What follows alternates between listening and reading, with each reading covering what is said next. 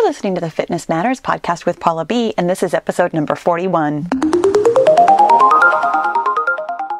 Hello, my friends. Welcome back to my closet, where I am recording the Fitness Matters podcast. Every week we talk about the fitness matters that matter to you, and my closet doesn't matter to you, but today's topic absolutely does, you guys. Today we're talking about facing your fears in what is now this completely unintentional, what are we on? At least 3-part series. And I was thinking about it today when I was putting this topic together. I have so much more to say about feelings. I don't think I'm going to be super linear about this. This really is not an intended series. Today's topic has actually been on my list of topics for, I'm gonna say, almost a year. And this morning when I sat down and I was kind of flipping through my list of topics, and I was like, you know what? I have so much to say about this one. And ironically, I have so much to say about this one that I almost talked myself into not doing it because I have my own fears about topics that I have so much to say about, that I'm afraid that I'm not going to be able to get it all out. I'm afraid that I'm not going to be able to do the topic justice. I'm afraid that I'm not going to be able to explain it well or thoroughly. I'm afraid that I'll have to make another podcast on this topic if I don't do it well this time. It's kind of funny, right? And the thing that's really funny is that I hear you guys, I guess this isn't funny, but I hear you guys say things that you are afraid of really frequently. I mean, really, really frequently. And I appreciate, let me start here, that I appreciate so much that you and I have the kind of relationship where you can share your fears with me. I do not take that for granted. I love that you feel connected to me in a way that you can tell me when you're afraid of stuff. Being afraid of things, it's a little bit vulnerable, right? And so when you tell me things or express, in the world, not necessarily to me personally, but on the internet, you tell me things in either the Killer Beehive, my private Facebook group, or in comments on YouTube, or sometimes when you email me or direct message me, which I don't answer direct messages anymore, but I do still read your emails. But you tell me things like, I'm afraid to step on the scale, or I'm afraid to eat that many calories, when you have just recently calculated how many calories you should be eating to eat the right number of calories in order for you to lose weight. I frequently hear that one about, I'm afraid to eat that many calories. I'm afraid to sign up for a 5K. I'm afraid that if I eat something sweet or salty or whatever, that I won't stop. I'm afraid if I stop exercising for a day that I'll never go back. These are really interesting fears. And I know that, if any of these or all of these apply to you, that maybe you don't have the fascination with it that I do. I am capable of being a little bit removed here because these are not the things that I'm afraid of. I am afraid of having to redo this podcast, which probably sounds silly to you, but it feels like a very real fear to me. And so let's talk about fear. What is fear? I know you know, but getting analytical and kind of digging down into the roots of it, for me, this is always the way I like to tackle something. I love to know why. I love it. I find it so fascinating. And if it's not how you think or how you do things, I really appreciate you coming along for the ride with me every time that I have to dig deep and parse down and get to the bottom of why we do things, because I personally feel that is the first step in feeling better. Knowing why I feel something in the first place, like at all, knowing its biological roots really specifically, always makes me feel better. And then everything else that I do is kind of gravy. It's just the practical, the brass tacks, here's the next steps.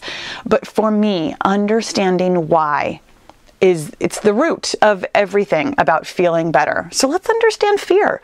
Let's understand why we feel it and why we use that word for things that don't entirely apply. Because you guys, fear is a primal emotion. It is one of, and here, you guys, I'm so proud of this. I actually have a page full of notes And I did like a couple minutes of Google research today because I really wanted to make sure that I stated some things really specifically, and I also wanted to make sure that I was at least kind of in the ballpark with being correct. You know, that whole like trying to tell you the right thing. Anyways, fear is one of what scientists think is 4 primal emotions. Originally, we thought that there was 6, and there's some debate about this, but I tend to fall into the camp of the 4 emotions because I really, truly believe that everything that we feel can be distilled down to some very basic primal human emotions, and they are happiness, sadness, fear, and anger. And the thing that's really funny that I'm just now realizing is that we talked about this quite some time ago. And I was talking about the different kinds of primal emotions. And those, I'm pretty sure, are the ones that I came up with because they're the ones that make the most sense biologically. We need to feel pleasure, happiness. We need to feel that. It's how we survive. It's why eating feels good. It's why sex feels good. Is because our brains seek pleasure and avoid pain. So the other primal emotions, I don't know if you noticed this, I was thinking about this. Of the 4 primal emotions, only one of them is positive. Only one of them is happy. Sadness, fear, and anger, those are all what I would consider negative emotions. So isn't that interesting that we spend approximately 75% of our lives avoiding negativity, avoiding this pain, and trying to seek pleasure, the one emotion that we have that feels positive. Kind of fascinating when you think about that, but I'm digressing, so let's get back to fear. Fear is a primal emotion, and it serves a purpose. I mean, it absolutely serves a purpose. Fear is how we survived. It is one of our most important. In fact, I'm going to argue that it might even be more important than happiness or pleasure, because yes, happiness, pleasure, I mean, well, no, that's not entirely true. Happiness and pleasure is how we eat and how we procreate, so therefore that is how we have survived all these years. But fear of predators, fear of death, fear of the unknown, fear of being cast out of our tribe, those are some really, really important fears that kept us alive for millions of years. If we did not fear eating something poisonous and just ate whatever willy-nilly, we wouldn't be here. If we did not fear being shunned from the group and we were all individuals, we never could have banded together and built society and survived. I mean, let's face it, as far as the animal kingdom, we're not the fastest or the strongest. We just banded together in a way that really helped us survive against animals and nature and wilderness and all kinds of things that I really can't even imagine. Fear keeps you alive. Or rather, it has. Fear has kept us as human beings alive. Nowadays, you guys, there's really not very many things to truly fear anymore. There are still some. I mean, there are still threats to our existence, but generally speaking, fear is very watered down, and it's why we don't always use the word fear when we're talking about it. And this is what I'm going to tell you about how the 4 primal emotions, everything else kind of comes from them, stems from them in different ways. That we have nuances of all of our emotions. I mean, we have, I'm going to say dozens, but probably upwards of hundreds of words to describe very, very slightly differing shades of emotions, but they all come back to the same primal 4. And here's what's even more fascinating than that. When we dig into what is an emotion, what is a feeling, it is a physical response. We actually just talked about this really recently in the episode, I believe, entitled Feelings, where we talked about how your feelings are actually just a physiological response to your thoughts. But I want you to think about how these feelings feel in your body, like the physical sensations, especially the four primal emotions. This is going to make it very clear the point that I'm getting to. When you think of fear, like real fear, not just I'm afraid to step on the scale, but like I am afraid that I am going to die in this situation right now. The physiological response that you have is that you get hyper alert. Your thoughts start, they're both clear and sort of racing at the same time. You're looking for an out. You're trying to be hyper alert and figure out what to do next. You get really fast, shallow breathing. You're trying to get in as much oxygen as you can so that your brain can continue to work and so that you could probably run away if you had to. Your heart starts pounding. Your hands kind of feel clammy. You get a little bit sweaty. You have that physiological adrenaline feeling from fear. But think about this. What happens when you feel really, really happy? Like the best thing in the world has happened. Picture yourself winning the lottery or something huge and really thrilling.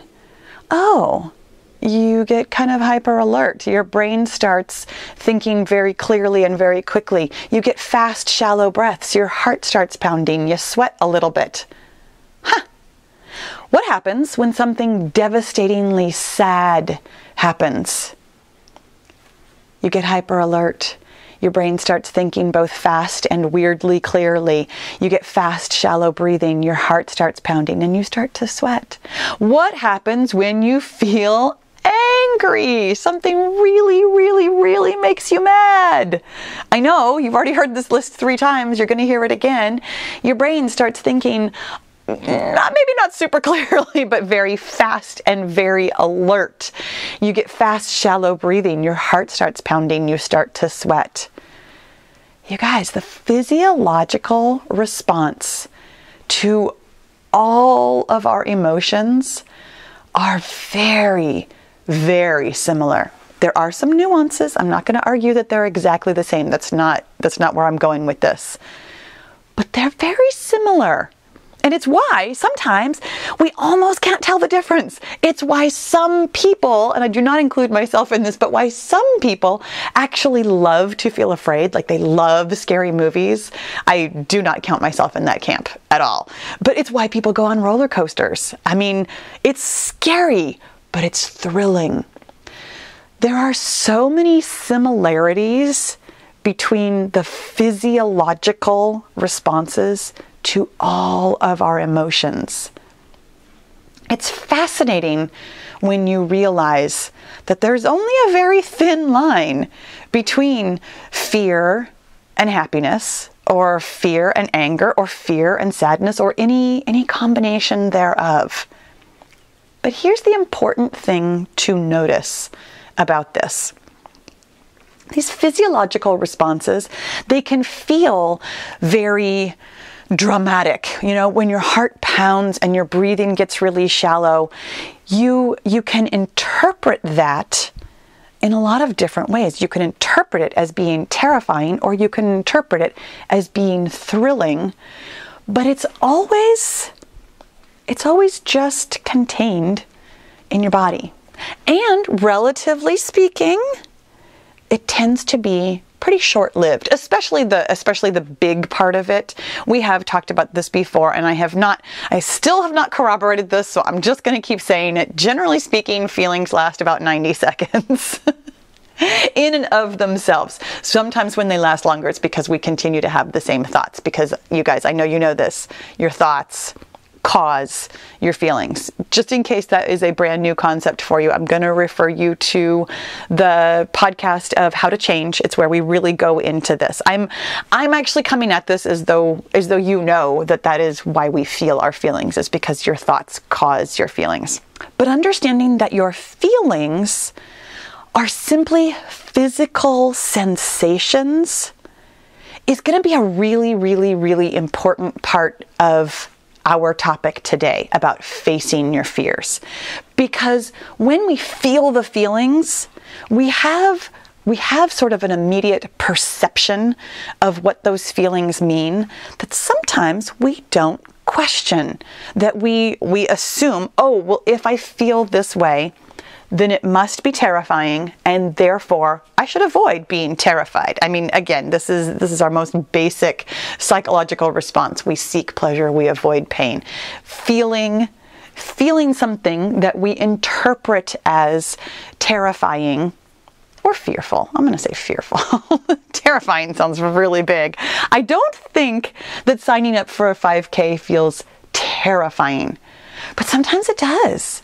Or sometimes it's not even necessarily the signing up, but it's like the day before. I mean, this is something that I have dealt with numerous times. We have talked about my race nerves and my race fears and how they have affected my performance greatly because of my interpretation of these physical responses that I was having.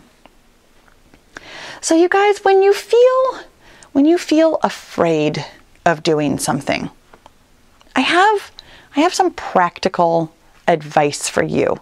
Understanding the biological roots of fear, for me, again, is the first step. Understanding that when you are afraid of something, that is a really, really natural response. Like truly one of the most natural things that we do. This is why it's primal. It's something that we were born with many, many, many millennia ago that is an essential part of who we are as human beings. You're never going to not feel fear. And I personally think that knowing that helps me move through it, helps me understand that it is an essential part of who I am, and therefore fighting against it isn't gonna help me. Trying to say, oh, I'm not afraid of things, it's not really helpful. It's not something that's going to get you very far. You are going to feel fear. Fear is part of who you are. So eliminating that possibility of I'm not gonna feel it kind of helps you relax into it. This is a feeling that you are going to have. But here's what we can do for ourselves when we are afraid of something that we actually want. You know, when you say, I'm afraid to sign up for a 5K, but my goal is to sign up for a 5K and do a 5K, you do need to get past the fear. You do need to move through your fear. When you say something like, I'm afraid to step on the scale, that one's actually really easy to just simply avoid. I will tell you, though, that moving through the fear, understanding your fear, and dealing with it, having it be part of your experience, can be very helpful, especially if it's your goal to lose weight. If it's your goal to lose weight, you need to know what you weigh. And being afraid to step on the scale, or being afraid to eat the right amount of calories, or being afraid that if you don't exercise for one day that you won't come back to it. Rather than avoiding, which again is our natural instinct, we avoid these bad feelings and try to seek pleasure. Rather than simply giving in to that, move through the fear so that it doesn't feel like something you need to avoid, so that it doesn't feel like pain. And here's how. You are going to ask yourself a very simple question, and you're going to keep asking yourself this question until you come to a final conclusion about what you're actually afraid of. Here's the question. And then what? And I want you to actually ponder this. When you are afraid of something, let's come back to my fear that I'm not going to explain this well enough. And then what? Well, then I would have to explain it again. Then I would have to make another podcast. And then what? Well, then I would have to make that podcast and explain how I didn't explain very well, and I would probably feel kind of embarrassed. Okay. And then what? Well, then I would be embarrassed. Right? You guys, if you listened last week to the Stop Thinking Positively podcast, then I will tell you, I have some experience with feeling embarrassment. Feeling embarrassment? Not really the end of the world. Feeling embarrassment has its roots in the 4 different primal feelings, and it feels a lot like my heart pounding, my thoughts racing, my breathing coming quickly, my hands getting a little bit clammy, feeling kind of sweaty. It feels like a lot of our other feelings. What happens if you sign up for a 5K? Okay, I'm afraid of that. And then what? Well, then I've signed up for it, so I have to do it. Okay, and then what? Well, what if I get there and everybody laughs at me? And then what? Well, then people will have laughed at me and I will feel bad about myself. And then what? Well, if I feel bad about myself, then I will be embarrassed and I will never sign up for another 5K, and then my life will be ruined. Okay, and then what? Well, if my life is ruined, then everything that will ever has been good in my life will desert me and leave me. My husband will leave, my kids will run away, my dog will live in the backyard, everything will be terrible. Okay, and then what? Well, then I'll be really sad. Oh, you know what sadness feels like? Kind of feels like you've got a lot of thoughts in your head, kind of feels like your heart pounding, kind of feels like your hands are a little clammy and your breathing is a little fast and shallow. Huh. You've felt that before, haven't you? You could feel it again. Here's what I'm telling you, my friends. Walk yourself through the worst case scenario. Walk yourself all the way to the end of the road by continuing to ask yourself, and then what? Here's what I'm going to tell you. I'm going to give you a spoiler alert. No matter how many times you ask that question, at the end of the road is only a feeling. That's it. That's all that's waiting for you down there. A feeling. And it's probably a negative feeling. I mean, as we have discussed, apparently 75% of our feelings are negative, or at least our primal feelings. We've got lots of nuances to happy. I think overall, I mean, this is a topic for another day, but I think overall, we probably feel good about half the time and bad about half the time. I think there are as many nuances to feeling happy as there are to the other negative emotions.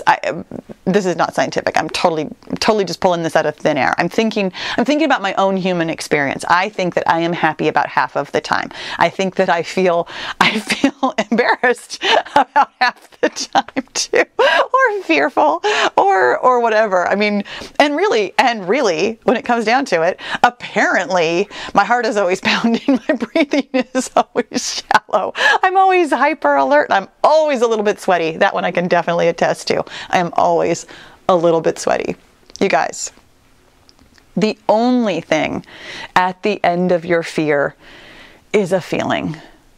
There are lots of them. I mean, as we discussed, there are 4 primal ones, but there are lots and lots of nuances. But no matter what the nuance is, you have felt it before. You can feel it again, and you will survive it. You have survived all of your feelings so far. All of them. I mean, we have 60,000 thoughts a day. Your thoughts cause your feelings. How many feelings are you having in a day? I mean, you're probably not noticing all 60,000 of them the same way that we're not noticing all 60,000 thoughts. But you are having, I'm going to say, hundreds of feelings in a day, and you don't notice very many of them. You probably notice the bigger ones when they come up, like, oh, I'm super frustrated, or oh, wow, that was very exciting. You notice the bigger ones. But you have survived all of them. You will continue to survive all of your feelings until you don't. I mean, and the thing is, at the end, the thing that's going to get you, it's not a feeling. It's not.